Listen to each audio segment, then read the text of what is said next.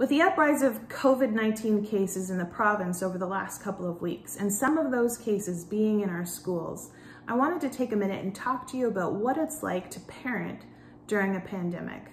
Now, I don't know about you, but as my kids have gotten older and I have more experience as a parent, I'm starting to realize that I feel even less certain that I'm equipped or able to handle or deal with the situations that they're facing.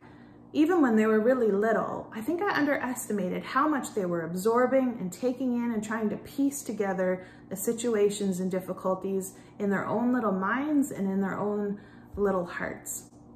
Let's first talk about 3 things that I found really helpful during this pandemic when it comes to parenting: play, presence, and promise. Play is often the door or the window into understanding what is actually going on in the minds and in the hearts of our kids. What are their toys saying when they're playing and talking to each other? What is that drawing really all about? Has their play gotten really aggressive? Is there lots of crying or screaming or even violence that's coming out? These are windows and opportunities into conversations that we need to be having with our kids about where they're at.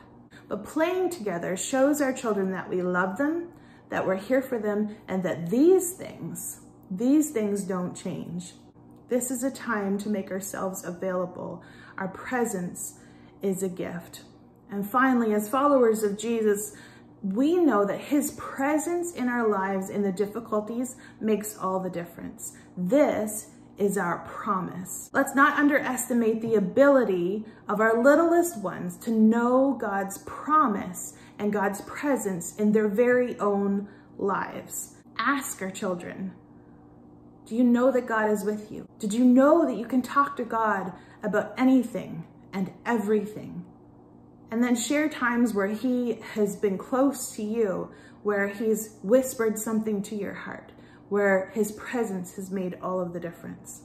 Let us inspire a generation of children to be followers of Jesus, especially during difficult times.